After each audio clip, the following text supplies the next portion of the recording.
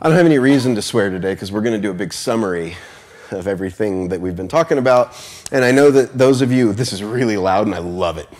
Those of you who have been here over the last few times that I've taught have been very, very bored with the English, somewhat quasi-critical reading that we're doing of Genesis right now. It's okay, I'm just joking. It should be a bit mundane, because when it's mundane, that's a good key that you're not afraid of it anymore. So that's a good thing. But meaning, like, once things begin to progress toward that, then we're starting to look at them enough that we've read it enough that we know what it has to say. Okay, and so if the Bible surprises you, read it more. Read it more frequently so that you're not surprised when something happens. Like, oh, I didn't know that happened. Well, you should. Nothing should catch you off guard in the stories as far as you should know that it's there. How to deal with that, that's another thing altogether, and partially where I come in, at least for some of it. And so what we've been doing is going from chapter to chapter and reading the English version of the Hebrew Bible somewhat critically. And what I mean in that is we haven't been doing a lot of Hebrew grammar, so we can't really say critically. That kind of stuff, I think, is better reserved for when we can be more interactive and really dig down deep. So we're going to do that in the future. We're going to have some home-type groups where we actually learn how to read this stuff and really focus on issues of grammar and issues, because there are issues of grammar that can upset a lot of the doctrines that we believe that we've created to defend what we think God looks like in the Hebrew Bible. And the one, I'll give it away because we won't be in Leviticus for a while going through this, but the one that we kind of touched on in my podcast with Daniel is that Leviticus doesn't begin with a command to sacrifice. Okay, people, why did God command the sacrifices? Well, Leviticus does not begin with a command to sacrifice. Okay, it begins with a word that in Hebrew can be translated as when or if. So it's saying, hey, if you're going to sacrifice, here's how I would like you to do it. It doesn't say do it. What it really is, I mean, if we're going to look at it as something more than just a piece of parchment from a long time ago, what it really is it's God saying, you're going to do this anyways, so here, let me tell you how to do it right. Okay, and he never once commands it. And this is just a matter of grammar. And we don't need to create these big doctrines that Jesus hated Judaism. Like, Jesus is a Jew. How dumb. We don't need to create those doctrines because it's right there in the text, and it's fine. And no one that reads Hebrew would think anything other than when or if when they see that. It's just in the English that we're like, oh no, God's commanding it. The when is it's when you sacrifice because you're gonna. No, it's when or if. And that's fine. Okay, but we're not there yet, and a lot of you probably won't be here by the time we get to Leviticus. I don't mean that in a morbid way. I really mean that as in, like, on any given Sunday, only 3 people that have ever seen each other in this church ever show up together. We kind of have like which group is going to be here this week? I cleaned that one up well. But we're in Genesis, and so don't hold me to what I just said, and I'll edit it off the video. So Genesis 1 to 11 is where we have been. And we'll read Genesis 11 at the end today instead of reading it at the beginning and trying to do a critical reading of it right away. Okay, so I just want to get into the meat of what we're doing. Genesis 1 to 11 is a literary unit, okay? And this is kind of hard sometimes for people to wrap their brains around. The current books of the Bible as we have them are not so neatly organized in the ancient world. Okay, most of what we have today is based in things that are like the Septuagint, which is the Greek Old Testament, just makes some changes to things and categorizes things, and and even along the way, the rabbis did it too. They begin to add to, right? But the idea is that Genesis is not a book, it is a collection of stories. Okay, and so then the Bible itself is also not a book, it is a collection of books. Okay, and so, I don't think that should be too groundbreaking for any of us. But even within those books, there's some things that need to be segregated out as literary units. Okay, and Genesis 1 to 11 is one that virtually every scholar I've ever read, even the most conservative of scholars, acknowledges that this is a separate literary unit from Genesis 12 to 36? Yeah, and 37 to 50. Okay, they're different pieces of writing. And what is 1 to 11 is typically referred to as is the primeval history. Okay? And so that primeval means this is before known time. Okay, prehistory, pre-written history. And so all that we have are stories. Okay? And 1 to 11 is the primeval history. And whether that's the primeval history of humanity or the primeval history of Israel will come to light in a little bit. Okay, so in this primeval history, primeval story, we have several tales, I guess, is the best way to put it. Pieces of folklore might work. Also myths, but we don't like the word myth because myth is story in the ancient world, and it doesn't mean fake. You know, today we're arrogant, and so we call anything that isn't our religion mythology. Right? But our own religion is even mythology because it has to do with deities and how they become and all that kind of stuff. So, you know, in the classical definition of mythology, Christianity is a mythology. Okay? And there's going to be someone that's going to say, well, actually, and that's fine, and yes, we can nuance that, but let's just open it up to what we're talking about. Okay? Myth doesn't mean fake or fiction. Anyways, these stories, they look and they smell and they taste and they sound an awful lot like their ancient Near Eastern counterparts. And the problem is that a lot of us, when we hear the word ancient Near Eastern counterpart, we're like, what are you talking about?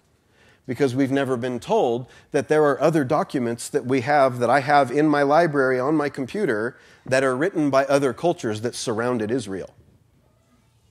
And some of these documents confirm things that Israel said, and some of them stand in the face of what Israel said and are actually more verifiable than the documents of Israel. Okay, and so some of this, this is where we begin to be protected from things a lot of times. We've never been exposed to other ancient Near Eastern texts that relate to what the Bible's talking about. And so what we think is that the Bible's attempting to just tell us how about, oh, well, God did this and God did that and God did this and God did that. And that's not what they're trying to do, not at all. You know, until you begin to look at this against the backdrop of what it's written to dispossess, it really doesn't make any sense, and there's no wonder we have a place called the Ark Experience. How dumb. What a waste of money that could have otherwise gone to feed homeless people. But no, let's build a model of a big stupid ark that never existed. We've gotten it so backward. Anyways, so in a very brief outline, Genesis 1 to 11 breaks down like this. From 1:1 to 2:3 is creation story 1, and that's usually associated with the priestly source, and we'll talk about these sources in a minute. From Genesis 2:4 to 3:24 is creation story 2, and that's usually associated with the Yahwist or the J source. Includes these are the generations of heaven and of earth, right? That's at the beginning of 2:4. That's a toledot. That word toledot, that's a document. Okay? It's a generation list. And so some scholars are going to say this was actually a separate piece of writing that was put into the Genesis narrative. Okay? From 4:1 to 4:26, you have Cain and Abel. From 5:1 to 32, again, you have another toledot from Adam to Noah. Which again, like I said, some scholars are going to say this was a document that they had. So to preserve it, they put it in their history. From 6:1 to 8, you have the prelude to the deluge or the flood. The deluge is kind of what you call it because there are other cultures that deal with it that way. And so that's 6:1 to 8. And then from 6:9 to 10, you have this brief little, like, these are the generations of Noah, right? So there's another Toledot there. So you have some, like, all these things that are like being stuck into this story. Then from 6:11 to 22, you have the first flood preparation story. And some people say, what do you mean the first flood preparation story? Well, from 7:1 to 5, you have the second flood preparation story. In 6:11 to 22, God says, bring 2 of every animal, 1 of male, 1 of female, bring them on the ark, this is what you're doing. And that's all he says. And then in 7:1 to 5, it says, well, actually what God said was, bring 7 of every clean pair and 2 of the unclean. So there's some disagreement there of what God said to Noah. Both of those can't possibly be right. Or God changed his mind, and that's a complete mind job for some of us. Then from 7:6 to 9:17, you have the flood story proper. Then from 9:18 to 9:29, you have something known as the cursing of Canaan. Okay, some Bibles will be like, Noah plants a vineyard. No. The subtitle there should be the cursing of Canaan, so that you get what they're actually trying to do. And then from 10:1 to 32, you have an outline of the earth as it was known, i.e. a map given to us in the form of people groups. Okay, and then in chapter 11, you have the Tower of Babel. Okay, and this is a literary unit, 1 to 11.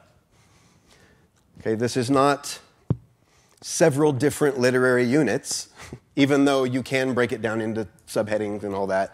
It's all meant to be a piece. And so from the onset, it should be clear to us, if we were here or if you weren't here, go back and listen to the few critical readings we did, that a lot of these stories have absolutely no overlap. Or if they do, there's a massive amount of stitching happening to connect the stories together, and it usually happens in the form of a Toledot. It's, this person is attached to this person, and surprise, surprise, the stories on either end are also attached to those people. Okay?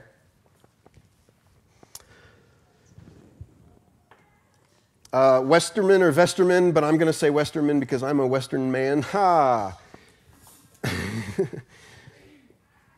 In this book right here, which is just Genesis 1 to 11, it's his commentary. It's a 3-volume thing on Genesis, and it's pretty darn good. He notes that the entire group of stories from 1 to 11 should probably be known as the deluge or the flood story. And that kind of changes how we're approaching it, right? Because what we've been taught is, no, Genesis 1 is the creation narrative. And Genesis 2 is the second creation narrative where some filling happens. And Genesis 3 and all this is the fall. And no, this is the flood story. When you open up a Nicholas Sparks book, you don't go to chapter 1 and say, this is, and name it something different. It's part of the book. And you can't take it out and say, well, in Sparks chapter 1 it says. No, you got to read the whole darn book. And that's Genesis 1 to 11. You got to read the book. You know, this is not, here's what happened in a scientific manner. It's in the beginning because there is an end in sight. And that end is the flood. So it's a contained unit, right, of known stories. So in other words, it's not just the bit about Noah in 5 that leads us to the flood, but everything from the disobedience through the Tower of Babel is a self-contained quilt of engagement with ancient Near Eastern texts. Okay, and the biggest of those is known as the Enuma Elish, and that's a Babylonian text. Okay. And this is like every scholar that you'll read on the book of Genesis, from the most conservative to the most liberal, will acknowledge that this portion of Genesis is directly engaging the Enuma Elish. Okay, and about the easiest way to prove this, the first words of, and actually what the title is, and this is how they just titled documents, right? It doesn't you don't find this book and there's like a leather cover that says Enuma Elish. It's a piece of parchment or whatever, or leather or something, and the first two words are Enuma Elish. And that's in our Bibles. The book of Genesis doesn't have a cover that says Genesis. The first word is Bereshit. And so in Hebrew, the book is called Bereshit. And the word Bereshit in Hebrew actually directly engages Enuma Elish. And we don't see that because we like our English translation to say in the beginning, right? But there's no the there. If it was Ba-Reshit, there would be a the there. But it's Be. So all we can say is in or on, right? If you're just agree that Be means in or on. So you can't say in the or on the, you just have to say in. And the word Reshit, the word Rishon is head. And so it's talking about the same idea. In the height, in the top, in the beginning. But it's not the beginning. It's pantheon idea of gods who live atop a mountain and they are on high creating, and high also refers to some kind of primordial time, but there's no they don't have a specific time in mind when they say these words. And we think, oh yes, in the beginning God was creating. It's like, no. Babylon says when on high, so we're going to say in the height. And they're immediately engaging the Babylonian document, the Babylonian tale of creation, which includes the Babylonian tale of the flood. And, those of you who were here for Daniel and heard him read some of this and how the gods swarm the sacrifice, there's a point that they're making. But what this does along the way is it refutes a lot of our own ideas about Genesis. And so what I want to do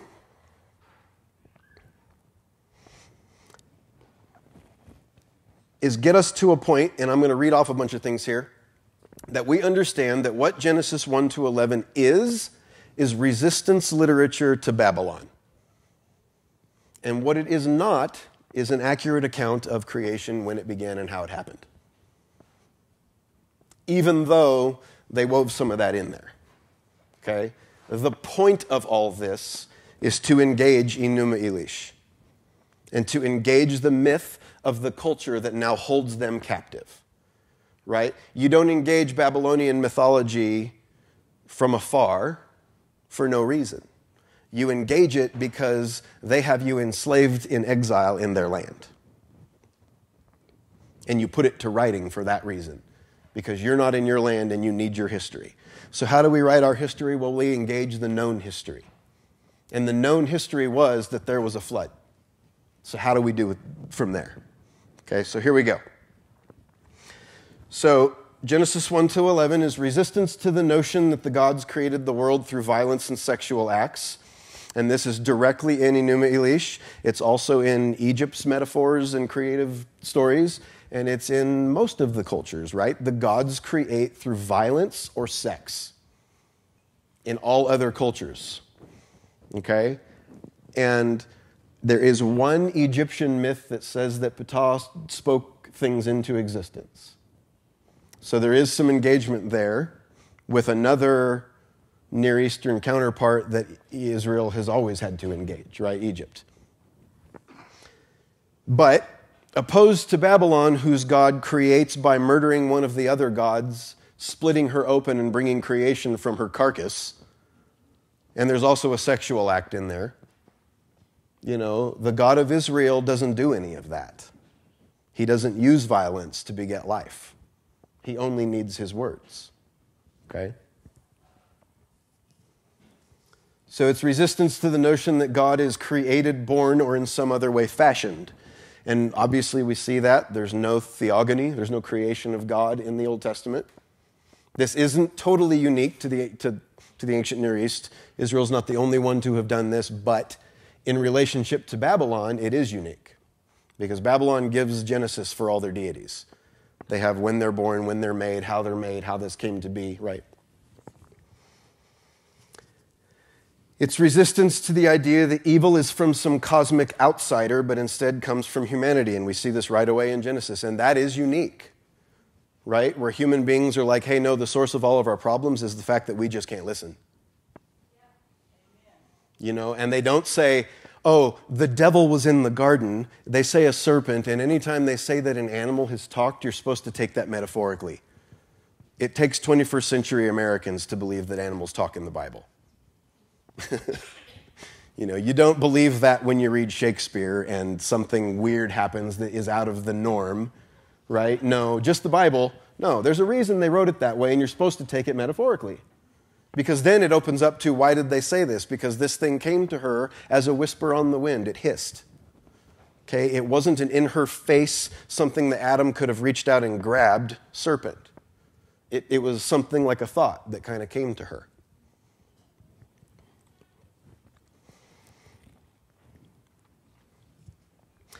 So then it's also resistance to the idea that God or the gods require sacrifice for sustenance. And we saw that with the flood story, right? In the biblical flood narrative, Noah offers a sacrifice, and it says, and it was a pleasing odor to the Lord. God liked the smell. Thanks for the incense. Appreciate that. But in the Enuma Elish, they offer a sacrifice, and the gods swarm it because they are starving, because there's no sacrifice going on while they're wiping humanity off the face of the earth. Okay, so it's a direct engagement with the culture of Babylon that says, no, the gods require sacrifice for sustenance, right? Then again, it is resistance to the idea that it is simply the will of capricious gods that ended life in the flood. They knew the flood happened. Okay, so one of the things that's really hard for me to get across to well-meaning, grace-minded people is that did God really say is probably not the best way to start discussions about the Bible. Right? I mean, and we know why. No, but can you even verify that? No. You know, did God really do thus and such?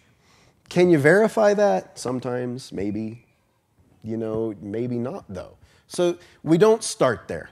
That's a weird place to start. You know, it's like at every point we're saying, is the Bible historically factual? And the Bible's never said, hey, I'm historically factual.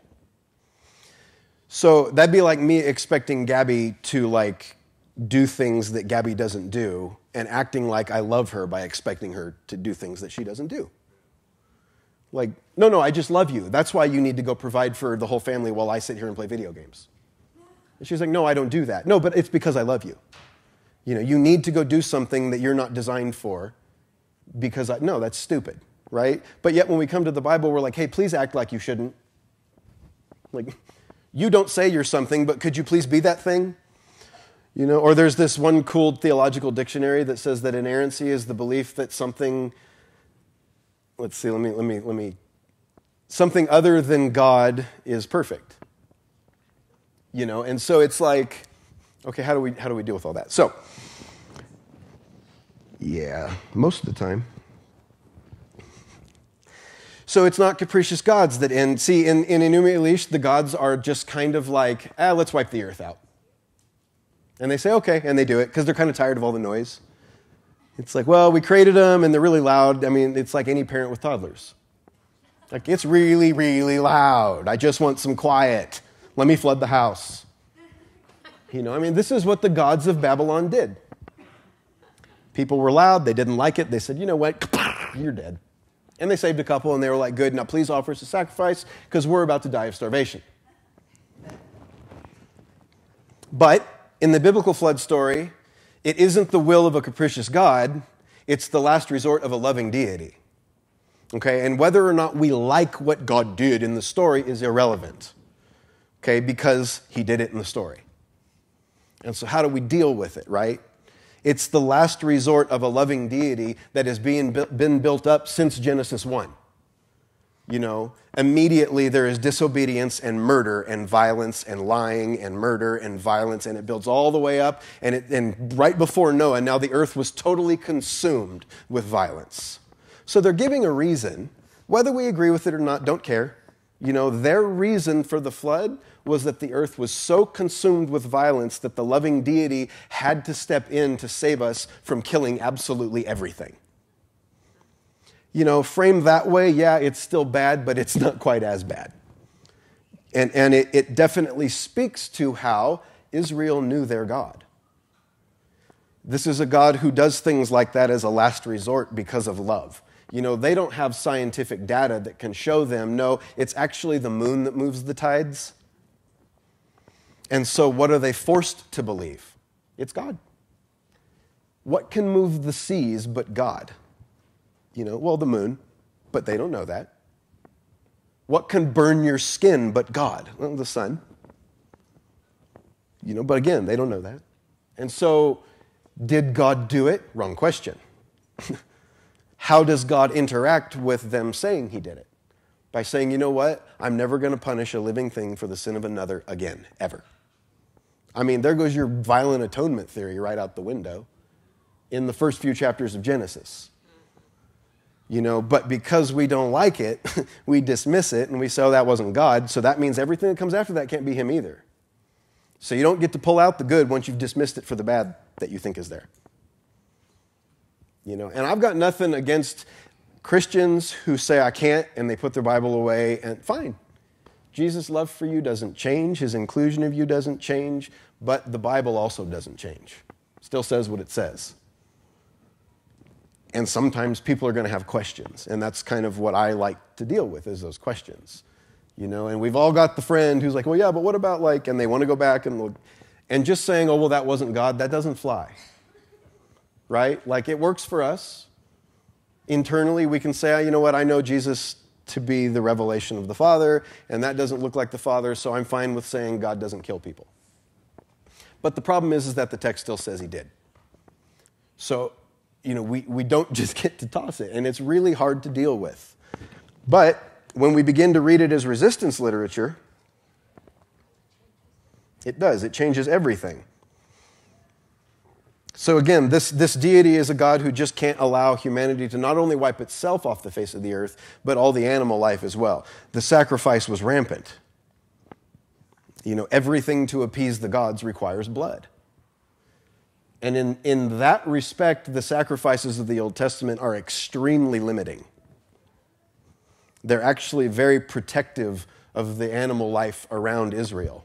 You're only allowed to sacrifice from things that there's a lot of, and you're only allowed to sacrifice a few things. You can't just bring whatever you want. It's like, okay, there's a lot of cattle, fine, bring a cow, whatever. There's a lot of sheep, okay, bring a sheep. There's a ton of birds, all right. You can't go grab a giraffe from Ethiopia. I'm serious. There are limits to this, and you can't grab a pig, right? You can't, and it's yes, it's weird, and it's kind of hard to wrap our brains around, but it's resistance to what's going on in the culture around them continually. Oops. Then you close your notes, and now you don't know where you are. So the creation narratives in Genesis resist the notion of a 7-day work week. Amen, hallelujah, praise Jesus. No, but why would that be important to resist unless you were at one point slaves who needed to resist the idea that the only way that you could live and get things done was with a 7-day work week, and enforced labor? No, we take a day off. What? Because it says so, because God did. And they're like, no. Yeah, well, we do. It's resistance. It's a slap in the face of Babylon to say, we're not going to work for you on that day. And Egypt.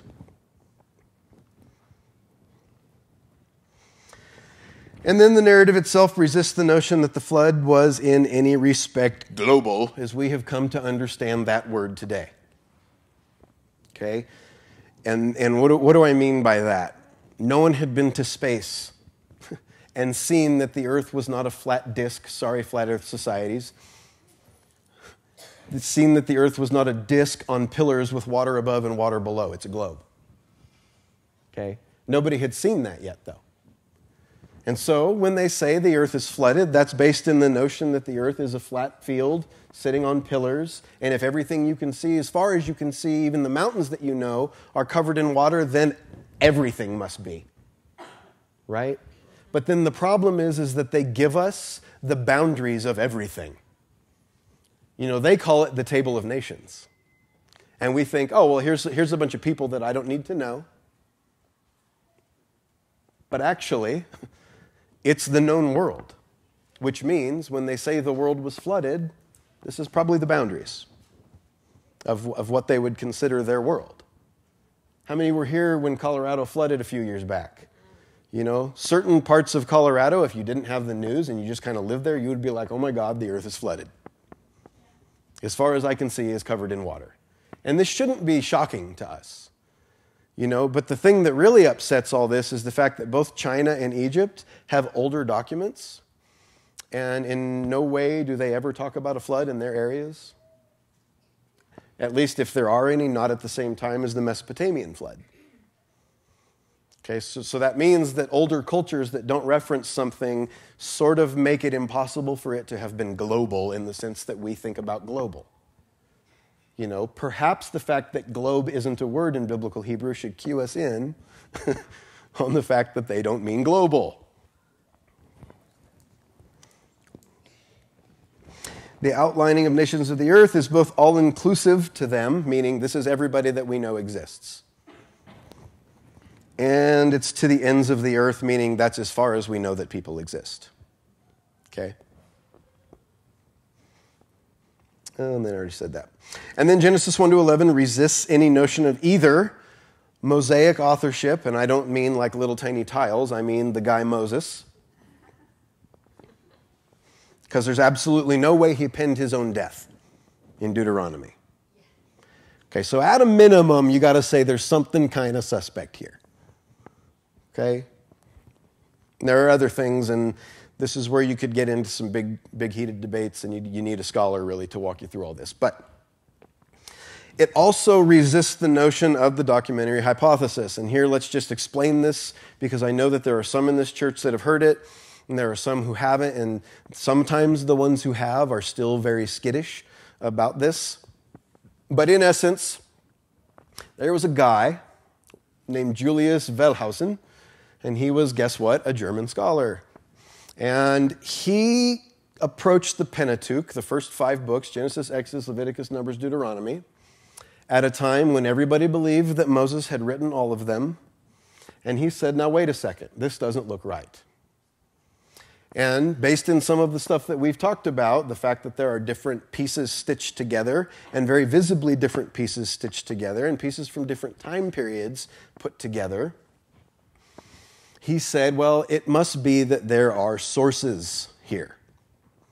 Schools of thought or actual documents from different schools or different people groups that were somehow stitched together and used as the material for the various authors of the Pentateuch. Okay? And what he did was he grouped these down into 4 groups, J, E, P, and D. There's not going to be a test on this. Okay, J stands for Yahwist because in German, Yah is J, right? And E stands for Elohist, which is the Elohim guy. P stands for the priestly source, and D stands for the Deuteronomist. Okay? They're pretty self-explanatory. And if you really get down deep into it, it's kind of hard to deny that there's at least multiple authors at work here. Okay? Now, since Wellhausen's suggestions, things have been widely critiqued. They've been widely expanded and taken apart. But the general idea that there are sources to the first 5 books of the Bible still actually holds. And no one's been able to fully disprove it. Now, things like these Toledot and something you'll read in Numbers that you may probably have just glossed over if you've ever even read the book of Numbers. There's a particular verse that says, as it is written in the scroll of the wars of Yahweh. What is that?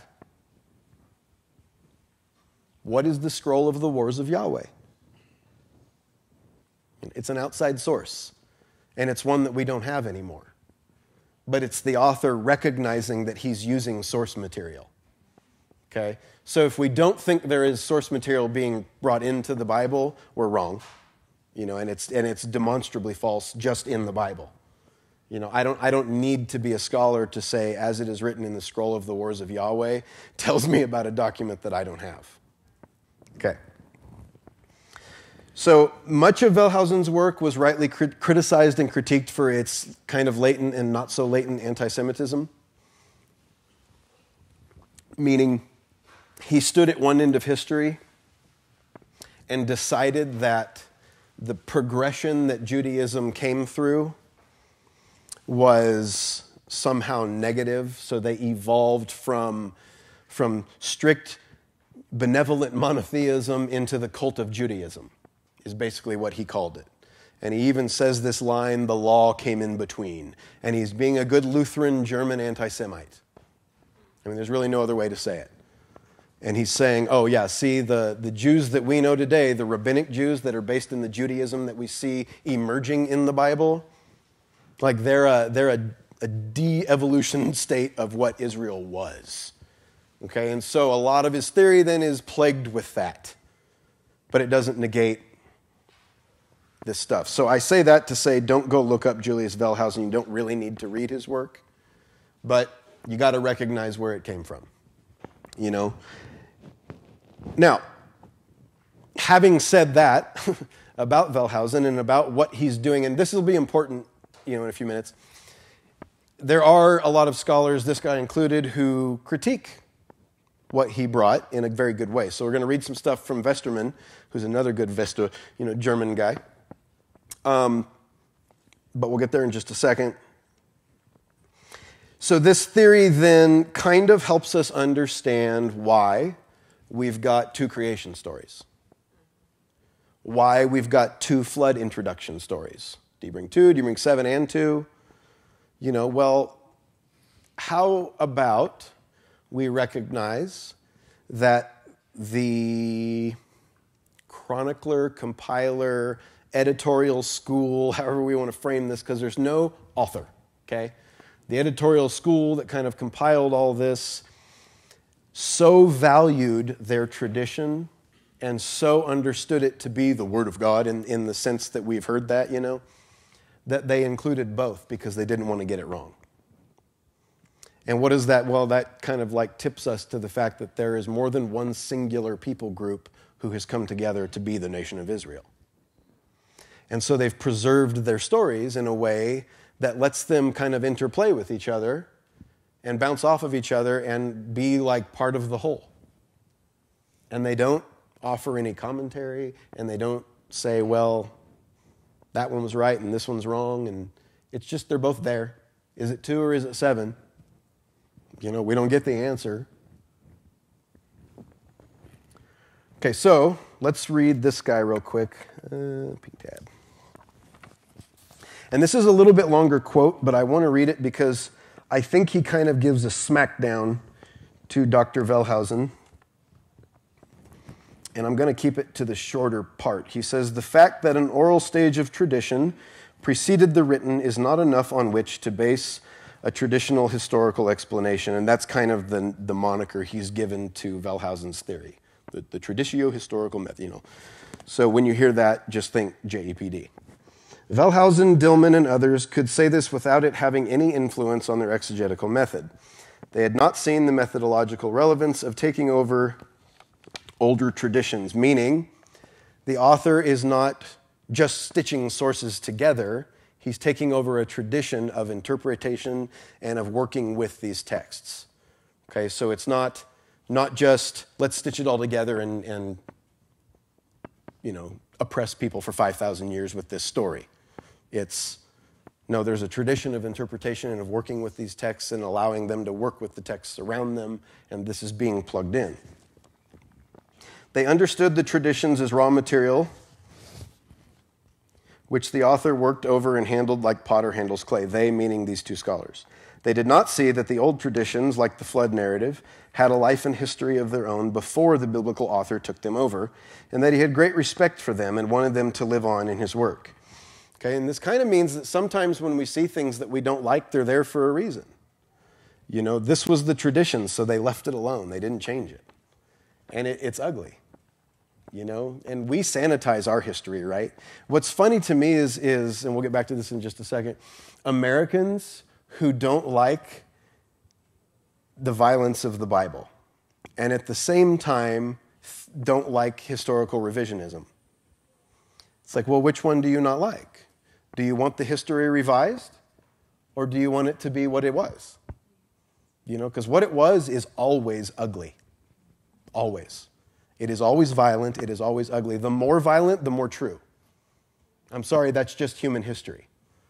That's when everything gets sanitized and it's like, well, it was just, we were just fighting back and they were insurgents. Like Star Wars taught us what to believe when an empire calls someone a rebel. Okay, we know this. Yes, right? Like, it shouldn't be too difficult for us. It's a universal truth. When an empire calls someone a rebel, that's usually the right person. Right? Jesus was a rebel, but not to Judaism.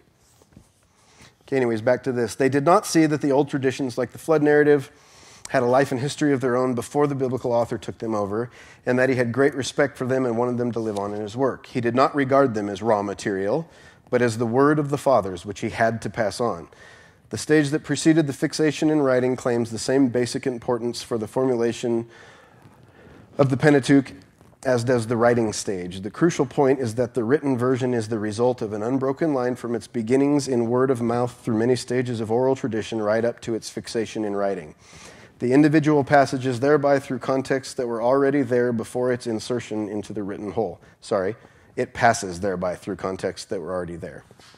The traditio-historical method, therefore, requires an explanation that has equal regard for the oral and the written stages of the formation of the Pentateuch. So right there, what he's basically saying is the flood story in itself stands opposed to the idea of multiple source theory in the sense that it was presented. That doesn't matter to 90% of you, okay? But it's going to matter to people who watch this online and are familiar with source theory. And what Vesterman is saying, and I tend to agree, is that Genesis 1 to 11 is the flood story. It is not a conglomeration of sources. It's the flood story. And yes, maybe he supplemented, and this is a new other theory that's out, supplementary hypothesis, maybe he supplemented his material a bit to fill out the flood story.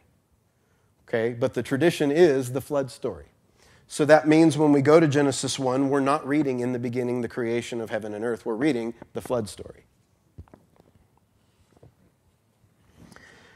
Okay, so this resistance goes even further as Genesis 1 to 11 resists the notion that the same people chosen by God could have possibly come through the group of local mutts known to them as Canaanites. Right? Even as far as to assert their tribal whatever you call him, Canaan to be the product of incest between drunk mother and son. Like, it couldn't be plainer that that's what they're doing. They are cursing Canaan because Canaan is the land that they refuse to acknowledge that they come from Canaan. Does this historically mean that that's true? No. Actually, we know that the people that are now called Israel emerged from Canaan. I mean, that just is what it is. And you can't do anything with that other than the scholars that I tend to side with who say that actually probably the Apiru were a group of people that were somewhat like outcasts that lived in the valley below the fertile field, the fertile hills. And maybe this group of outcasts made a god named Yahweh, and he revealed himself as the God of the outcast. That sounds like Jesus.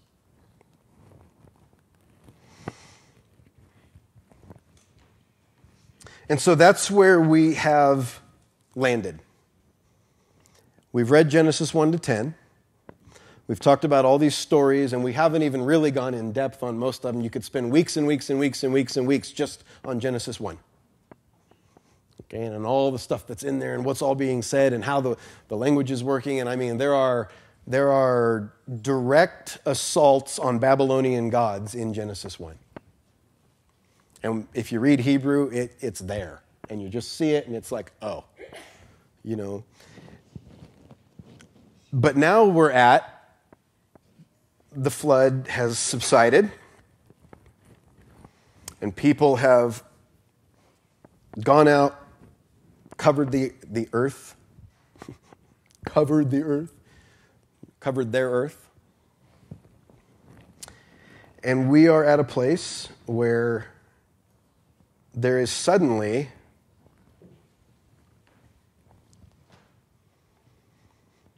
something very, very wrong. Okay. It says, now the whole earth had one language and the same words. That's interesting. Because obviously if they have one language, they have the same words. Except for the fact that Semitic languages are all tied together and they don't all use the same words.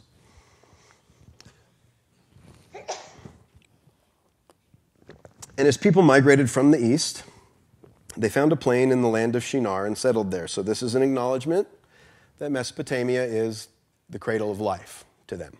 This is where life began for them. And they said to each other, come, let us make bricks and burn them thoroughly.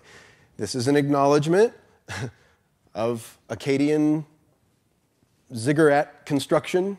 The bricks had to be burned thoroughly. Okay? It's something about the curing, and I'm not the archaeological side, but it has to do with the construction. And so this phrase is meant to stir up in their mind the towers that they know, okay, from Babylon. Shinar is in Babylon. We'll find this out in a minute. And they said, come, let us build ourselves a city and a tower whose top reaches to the heavens. And let us make a name for ourselves, lest we be scattered over the face of the whole earth. Then Yahweh came down to see the city and the tower that humankind was building. Now there have been many a sermon preached on, oh, well, you shouldn't, who can ascend? You shouldn't, like, this has nothing to do with it. They're not trying to go up to where God is. Humans can't go that high. They know this. Okay, that's why the author makes it a point in the next verse to say, and Yahweh came down, meaning like literally down, because they weren't going to be able to go all the way up. Period. Okay, so just up to the heavens is just, they just wanted to build it very tall. Okay, because tall towers say, look at our might. So Yahweh came down to see the city and the tower that humankind was building, kind of also implies that Yahweh is not an all-seeing, omnipresent deity. He's somewhere else. And he doesn't know what they're doing, so he comes down to see what they're doing. And Yahweh said, behold, they are one people with one language. Again, like this surprises him. Wait, they all have one language? How did that happen? This is only the beginning of what they will do. So now nothing that they intend to do will be impossible for them. Why? No reason. We can get religious about it and be like, oh, it's because they were unified. That's not there. It just seems like an irrational fear. It seems like this deity is really, really concerned, right? That people are going to trespass on his property. Come, let us go down and confuse their language so that they will not understand each other's language. Who is he talking to? This is not a royal we. Okay? King's English hadn't been invented yet. And in the Hebrew, it is a plural verb. Let us go. Who is he talking to? He's talking to the pantheon of Canaanite deities. Okay? I know that hits us like a ton. Like, oh, he's talking to other gods? Yes. In the story, the high God of Israel is talking to the other gods that he rules over. There are other gods. It's just that he is Big Papa. Right? You don't, Yahweh is the guy. And then there's these other deities. Okay? Baal was not thought to be a fake god. It's way later in Israel's history that they start to criticize people's notions that their gods aren't real and stuff like that. But in this early formative phases of Israel, they very, very, very realistically believe in multiple gods, but they worship one. Okay, it's called monolatry. It's the worship of one God while acknowledging that others exist. So Yahweh scattered them from there over the face of the whole earth, and they stopped building the city. Therefore its name was called Babel, For there Yahweh confused the language of the whole earth, and there Yahweh scattered them over the face of the whole earth. The notion that the name Babel is right there has actually been challenged by a number of scholars, and it just should be called confusion. Okay?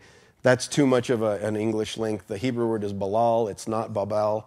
I mean, they have a word for Babel, and they don't, they use it when they're talking about Babylon.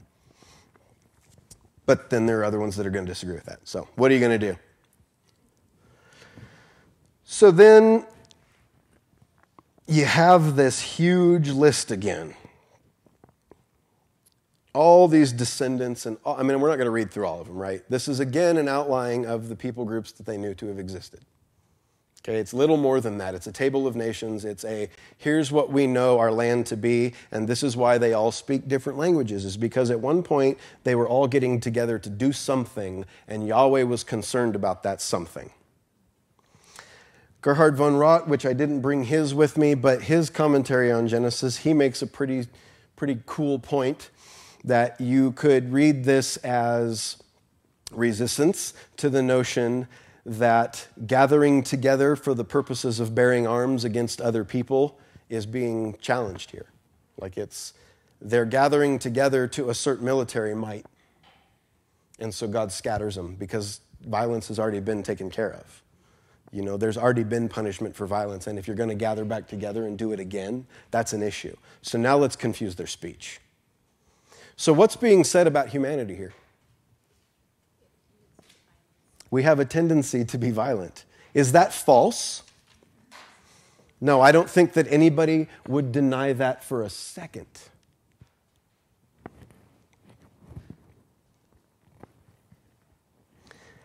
And then, of course, what you've got going all the way down to the end of chapter 11, let's just go to... Let's start with 27, because this is where it gets real important if you're a Jew. Now, these are the generations of Terah. Now, what have we learned when you hear, now these are the generations of, it's the word Toledot. Okay? Which means document. It doesn't mean document, it means this is probably, or was at some point, a document of its own. These are the generations of, it's like a family tree. Right? You prepare those, and you don't stick it in your Bible and say, okay, now this is a part of my Bible. But they kind of did because they're in exile and they have to connect their people groups. Now these are the generations of Terah. Terah fathered Abram, Nahor, and Haran fathered Lot. Poor Lot. Boy, we're going to meet him in a few weeks, and that guy just doesn't get a good rap.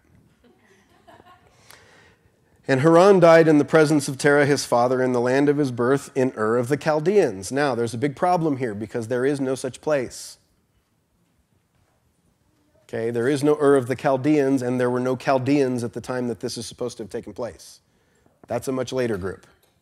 So obviously, this is an author writing later, and he just says it's Ur of the Chaldeans, kind of like thinking, oh, it's always been known as the Chaldeans. No, not really.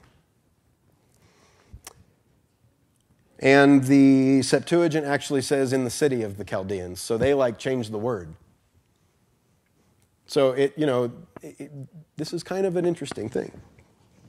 And Abram and Nahor took wives for themselves. The name of the wife of Abram was Sarai, and the name of the wife of Nahor was Milcah, the daughter of Haran, the father of Milcah and Iscah. And Sarai was barren, she had no child. And Terah took Abram his son, and Lot the son of Haran, his grandson, and Sarai his daughter-in-law, the wife of Abram his son, and went out with them from Ur of the Chaldeans to go to the land of Canaan. And they went to Haran and settled there. And the days of Terah were 205 years, and Terah died in Haran. Now, who is Abram for Jewish people? Or for Muslims? Yeah, he's like the father of everyone, right? And he goes into Canaan. And everybody comes from people that are in Canaan. And yet they deny Canaanite origins. It's not that difficult to see what they're resisting. They're resisting the association with this group of people that they feel like they have justification to wipe out. Okay?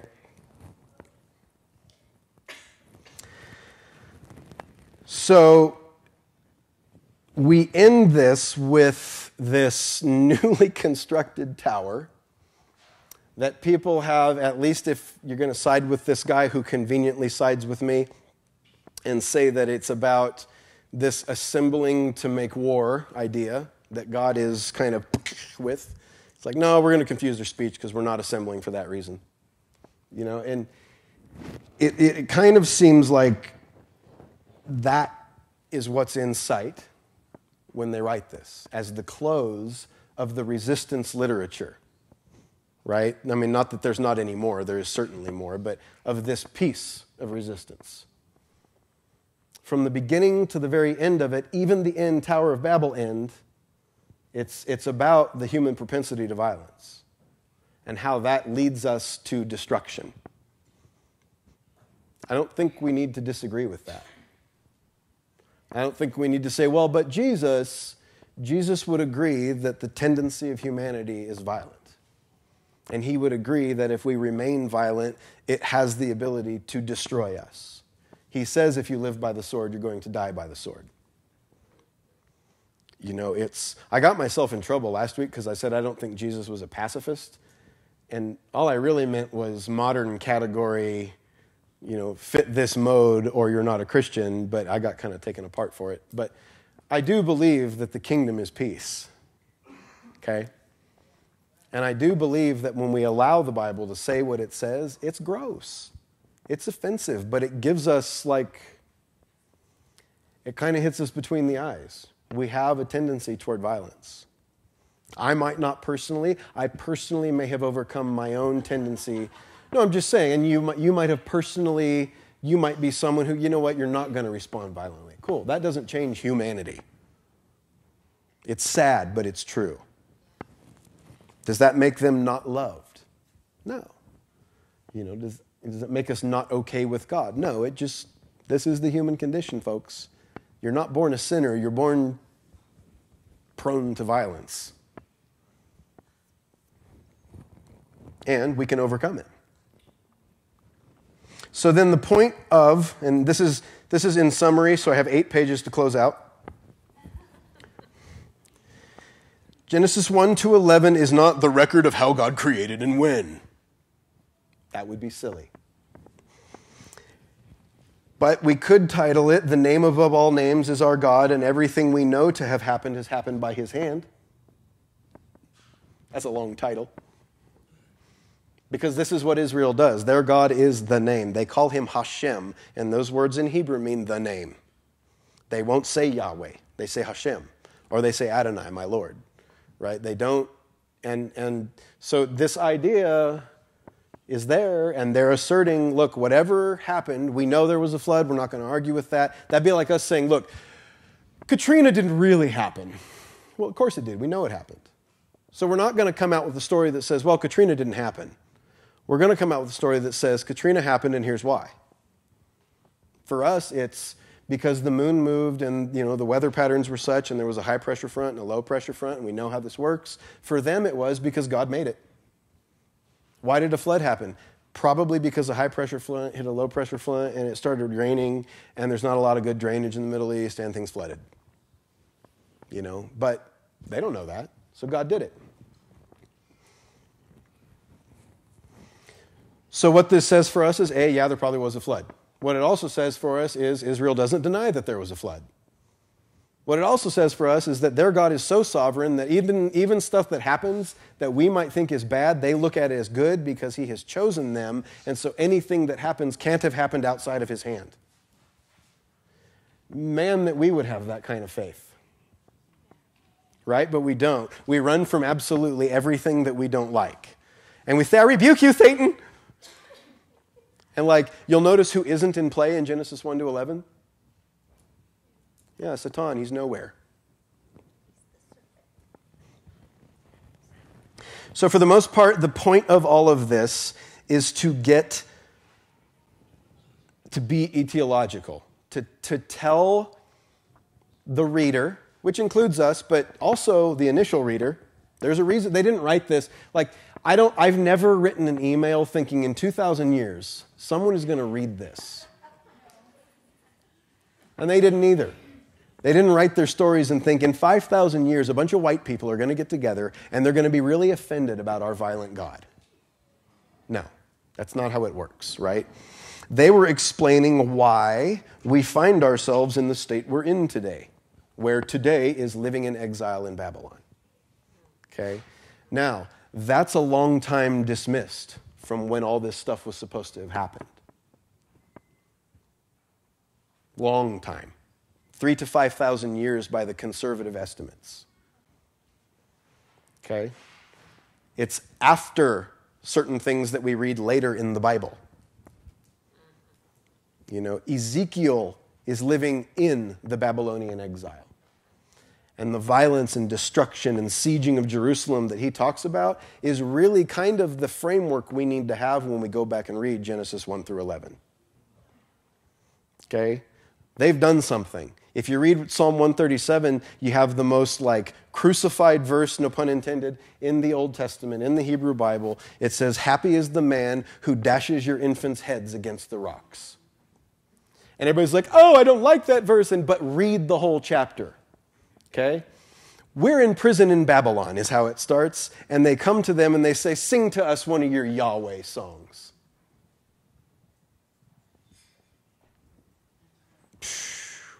So the songwriter says, "All right, I got one for you."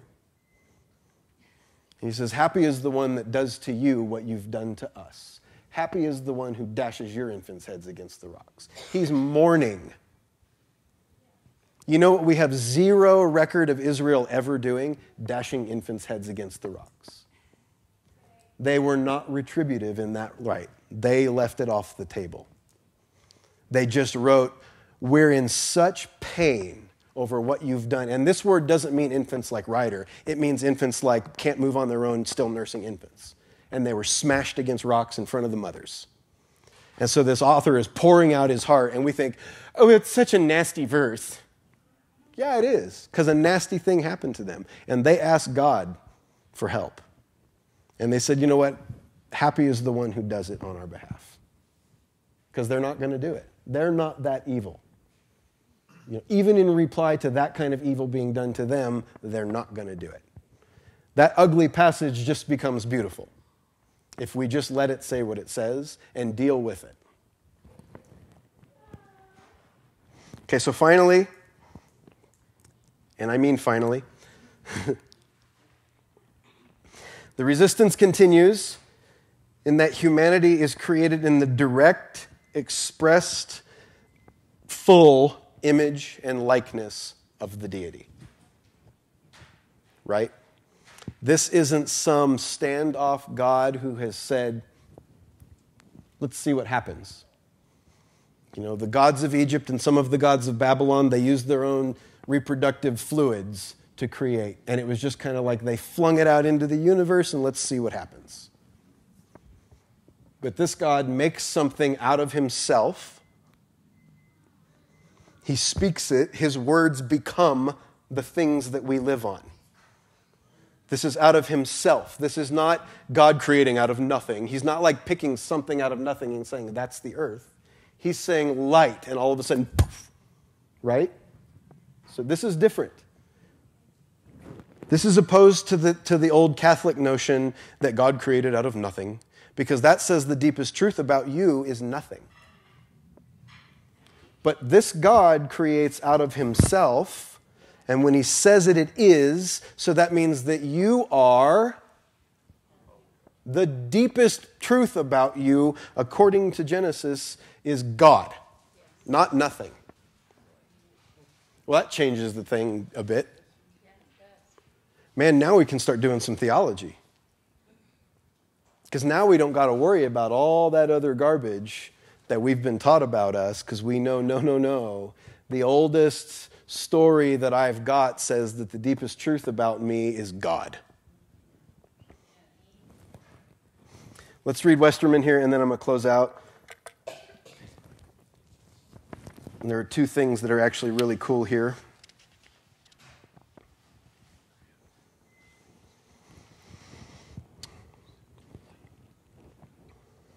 He says, there is no sign of this in the God-human relationship in the primeval story. And what he means here by this, I'm just trying to summarize about 3 paragraphs quickly. is an encounter, he says, an encounter with a living God that gives rise to a continuous historical exchange. Okay, and this is the God of Israel, right? Like there's this revelation, and then there's obedience and service and revelation, and it's this idea of interplay and exchange.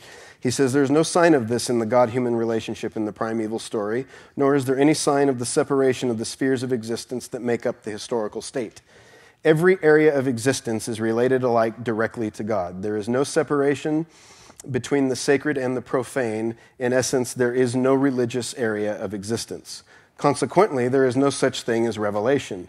In the primeval event, it occurs neither as an encounter in history nor as an encounter with the Holy One. God and his people are not at such a distance from each other that God has to reveal himself. You hear that? Man, that's big. Genesis 1-11 presents a God of no distance.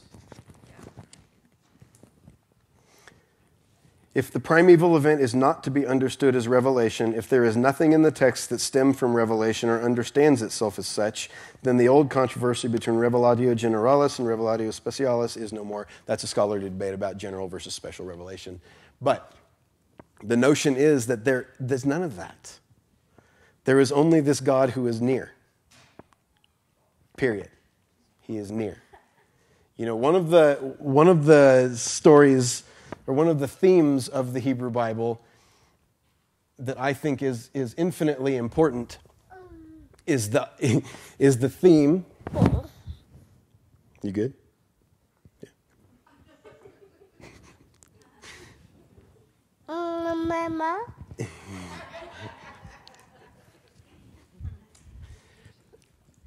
Is the theme of image and likeness, right? That's important back there. And the theme of closeness. But there's another theme that's back there that we don't like, and especially if we live in the modern, like, no one goes to hell, like, and look, I believe that, but I'm just saying, like, we tend to put our own beliefs back on what the Hebrew Bible actually says. And the problem is that the God of Genesis 1 and 2 exiles Adam and Eve. He does. And there's no way around that. And you can't preach yourself into an area where God didn't exile them. And he continues in that vein, right? He sends Jonah off in exile. Fine, go do that. He sends Israel into exile in their text. I'm not like, again, well, did God really do that? Like, don't ask that question. Because in the text, he does. But also what happens is this God who the later theologians have come to call the co-suffering, others-centered, love, like that God exists in that God who exiles. Why? Because he doesn't leave them in exile. He goes out with them. He lives as an exile, in exile with his exiles. Have they been exiled? No. That means no. We don't like the notion that God kicked them out of Eden. Well, A, it's not supposed to be literal, so quit saying that. But B, I like it. Because there's that hint of like, oh man, this is offensive to everybody. Because the grace people don't like that he exiles, and the legalists don't like that he goes out with them in exile. And it like hits both fronts. And that's what it should do, because that's like the double-edged motif, right? Like it's going to hit both sides when it goes in. There's no way that it can't. And so this God of Genesis 1-11 and later Hebrew Bible stuff, and we'll talk about progressive revelation later on and why that's important, but this God exiles people, but he doesn't leave them in exile alone. He says, you've made your bed in Sheol, so I bunked with you. Right? We know that from David. Even if I make my bed in Sheol, what does that mean? Normally it's you who makes it, but even if I make it, you're there with me. Because if you're making it for me, obviously you're there. But if I make it for myself, well, that question is there. Well, am I alone? No.